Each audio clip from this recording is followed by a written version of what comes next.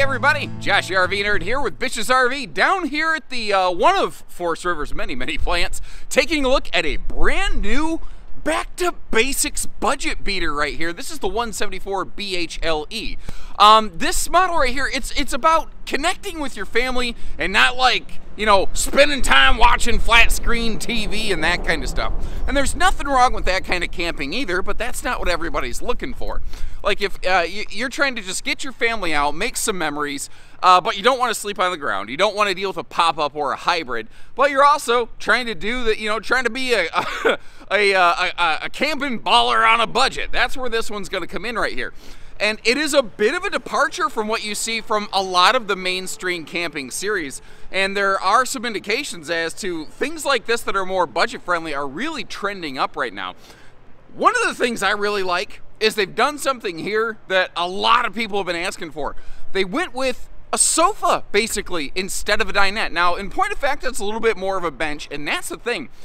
Everything they've done on this was all done with a budget focus. And the thing is, in what they've done, they've peeled like 400 or 500 pounds out of this compared to what a normal FSX would weigh. So this thing comes in just a little bit over 2,800 pounds empty weight, and that is fantastic. Now, there's not really options and swaptions on these. These are like a cookie cutter punch out. They come the way they come.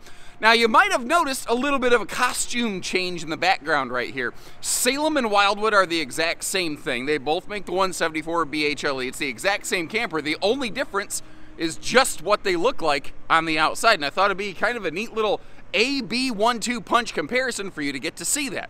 Because there are a lot of people who want to say, oh, well, the brand A is a little bit better than the brand B or whatever. That's a bunch of crap. They're the exact same thing, and I'd rather shoot you straight so that you know exactly what you're getting for your money. And if you appreciate that, hit that subscribe button. Let's see what she has to offer your family.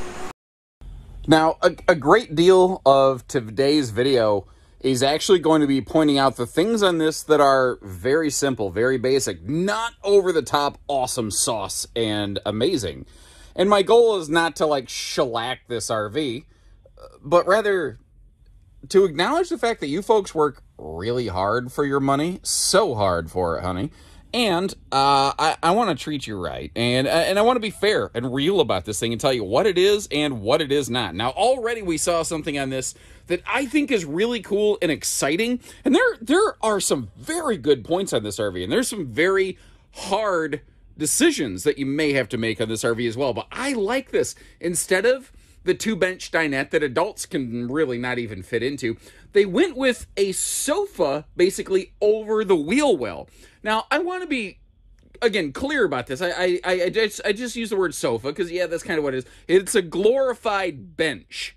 It's not really a sofa. But if you are stuck inside on a rainy day, it might be just enough to get you out of here. Now, the RV has virtually no campside window coverage, but over here you do have this giant window arrangement, which I think is actually very cool. Some folks are going to ask, well, why didn't they put that on the other side of the RV? We're going to talk a little bit more about that when we get outside of the camper. Now, these LE models actually have a slightly different interior decor from the rest of the stuff. It's almost like last year's kind of light gray tone versus the very light wood tone that, you know, the newer ones have. You do still have a full-size roof air conditioner. And up top here, this is also a pretty interesting find. You do have a powered roof vent, albeit with a small fan. That doesn't make it hard to upgrade. And that is actually maybe one of the interesting redeeming qualities on this camper. Because it is built with such an aggressive price tag in mind, there are little things like a small vent fan sometimes instead of a big vent fan. Well, if you're okay with like most of the stuff that you see here, but there's a couple little odds and ends and doodads like that that you would prefer to see changed over, you can do so on this and still be way less than like a real crazy high-end heavy equipped camper right from the factory level. And maybe that's what you prefer. You know, but maybe you're just like, I just want basics, but I want a nice fan. Now, this is an interesting thing right here. I've only seen one other manufacturer do this previously. This RV does not have a traditional propane furnace. It has that electric space heating, bunion burning toenail toaster right there that we call a fireplace. What that means, though, is that this RV, if you don't have park power or a generator, this RV does not have heat. And that is a small, like almost like dorm fridge. That is a residential power only mini fridge. It is not 12 volt. It is not propane. This is a little camper made to be used basically in parks, and otherwise you're going to need a generator for it, so kind of keep that in mind. And similarly, it does not have massive holding tank capacities or anything like that. You may notice too, it does not have a microwave or like major like entertainment center focus, although the TV hookups are over that way, so pardon me. But they just left this open. This is a very classic camper design right here. And we use the microwave when we go camping, so I would have to think about that. But the fact is, once again, if I wanted to, I could bring a microwave and I could set it up on that shelf and I could be good to go. Or a toaster oven or some other appliance like a giant Keurig coffee machine. It's an open space, and I'd be kind of curious, what would you put over there? It'd be an interesting thing. Now, it does not have basically any counter space, but that's the thing, kind of like no microwave. I think this is a little camper intended for camping function. You want to, go to a park and sleep your family off the ground, but you want to cook off the, the fire outside. That's kind of what this one's going to be. But if you need to bathe a baby or a small dog or soak some pots and pans, you do still have that big farmhouse farm sink, along with these sealed edge kitchen counters. 2-burner vertical stove. What's the better way to do this? Should the stove be by the door, or should the stove be by the refrigerator? Should they flip-flop the stuff, basically? And I never really exactly know the answer to that. As I mentioned, not a big entertainment-focused floor plan, but when you're sitting here on the sofa, if you're gonna throw a TV in it, that's, I guess, about as good as it's gonna get. And I would call that like rainy day survival. If you just absolutely have to, almost slipped and fell. If you have to be in the camper on a rainy day, that could be the way out of Dodge. Now, this camper's 7.5 foot wide, so what that means is they had some space, a little bit of space there for at least a small hanging cabinet closet. Might be just a little mini closet for some jackets by the door. And by the way, without Googling it, do you know the difference between a jacket and a coat? Because often we use the words interchangeably, but they are actually not the exact same meaning.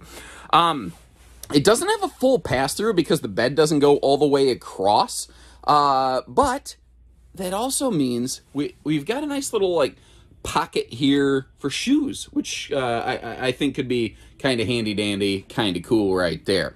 Now, again, they never went over the top with anything, and part of what that means here is if we start up top and taking a look at the storage, you've got the gravity-friendly automatic closing cabinet doors, which basically means they don't have any kind of gas thread. I'm not trying to oversell that.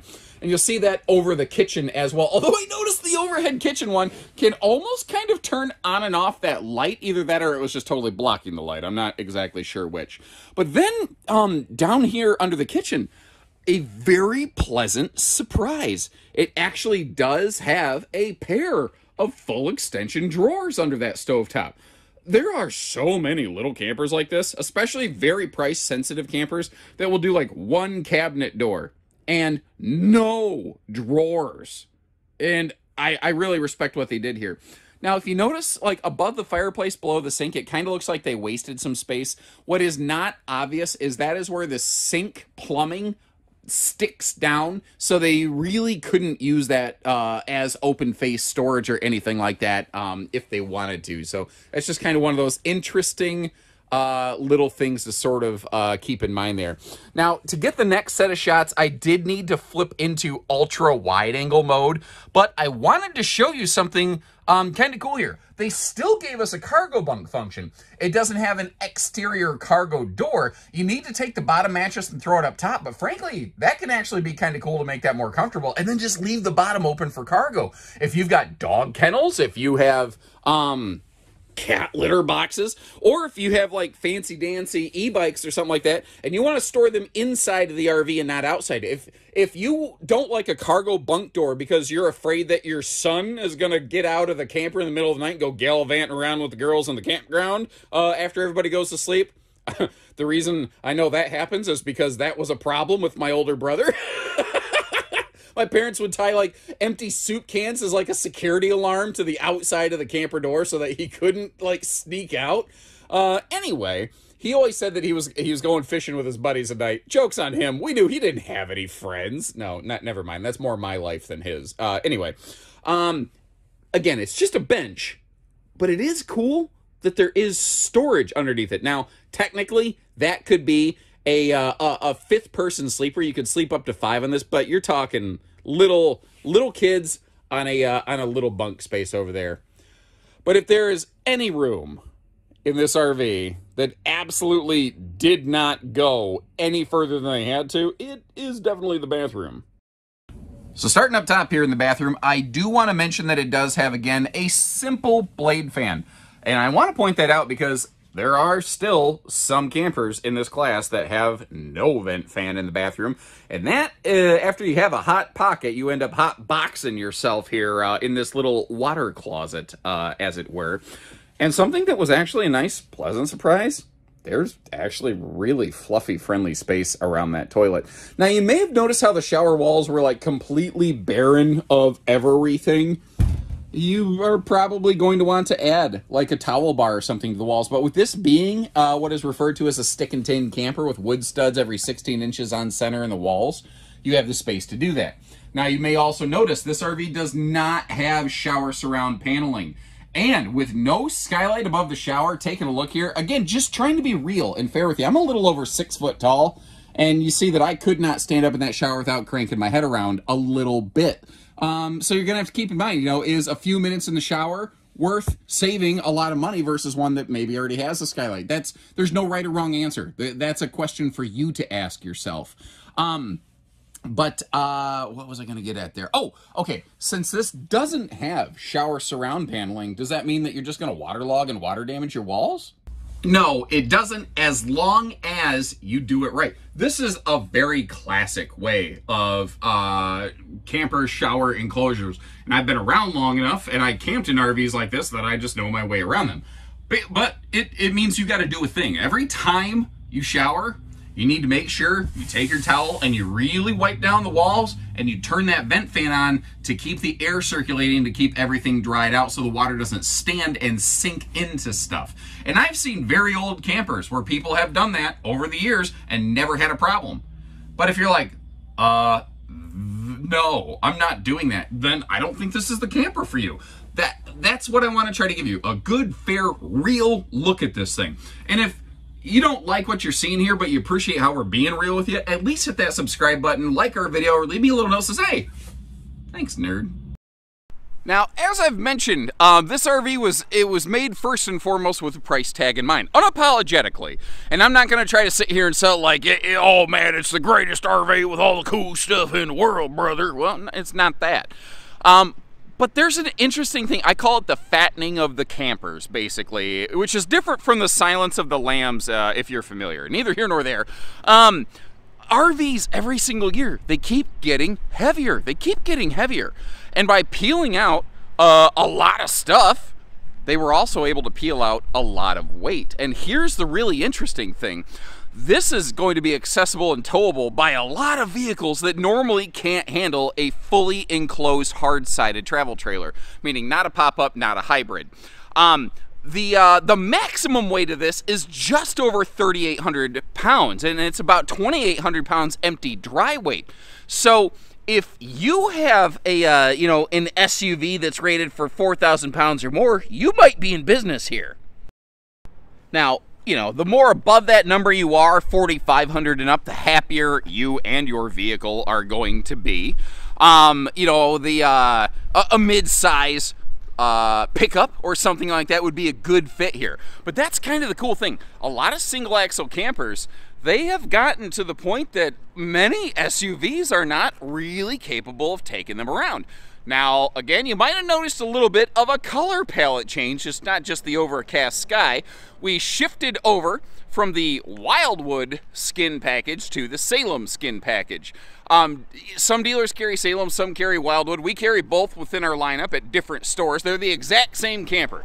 So, you know, I don't have to try to make up some story that one's better than the other. They're the same exact thing. It's just a different color palette. So, you kind of get your own little choice right there. You can see the Wildwood I've been jumping back and forth to over there in the distance.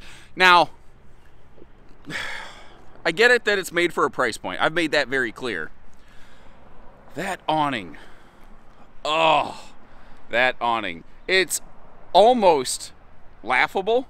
Like, to the point that I borderline wish the awning, like, wasn't there. Like, it's that level of, like, really? Why did you even bother with this thing, you know? And again, trying to be fair, very, very limited campside window coverage because of the way they built this one. And if, in case you're wondering, why didn't they put that big sofa in the window over here on the door side? And the answer is basically length. They tried to keep this thing as short, as light, and inexpensive again as possible, and this was the shortest, lightest way to build that, this kind of arrangement. If you start playing the shell game and moving floor plans around, you actually find out how the entry door is the reason that we have very little in the way of campside windows in small campers. But like, no window in the door, no window like beside the bed on the campsite. It is very, very limited here. Now, these do not have that hard panel enclosed accessibly like you would find on, well, just not even the LE series, even the other single axle Salem Wildwoods that are out there. So kind of keep that in mind. It does still have a walkable roof, which is nice, and it does still have roof ladder prep, and it still has rear camera prep. So you're thinking, well, why would they spend money on features like that? And that's just the thing. They didn't. Lippert, who makes those mounts, they will basically pretty much for free give manufacturers components like that in hopes that dealerships or customers like myself and yourself will purchase their ladders and their cameras for a decent markup. And I don't fault them for that. That's just smart business. But that is the reason they've kind of done the one and, you know, not the other. So if you prefer just a simple little vanilla sundae, maybe with a little bit of caramel or fudge drizzle, or if you prefer something a little bit fruity with like a little bit of blueberry sauce, they make a different exterior either way. But again, on the inside of the RV, it's the exact same thing. Now, whether you like or dislike this one, I would be really curious to know your thoughts and your input. They went very down and dirty aggressive on the price tag on this one. And of course, I'll leave you a link in the video description where you can always see where we have one in stock and what we're asking. This is a new model. They've only recently started shipping this out. We may not have a lot in stock at the time you check this video, but our team can certainly assist you with figures if we are sold out currently off our website. I'd be kind of curious, like, what do you think about, like, no propane furnace, but like an electric space heat and fireplace? You know, no microwave, small fridge, like, did they go too far? Or is it really smart? Because they still make all kinds of other single axle family bunkhouse models. If you want a normal furnace, if you want a bigger fridge and a microwave, they make all that too. So this is just something new and different and a new price point that they haven't really accessed before. And I'd be really curious to know, is it genius? Is it insanity? Is it crazy? Is it awesome? Is it crazy awesome? I don't know. You tell me. And when you're ready, we're ready. So take care, stay safe, have fun. And I'm freezing, everyone. It's cold out here today. It was 70 degrees yesterday. It's 30 right now. Welcome to Pierre, Michigan.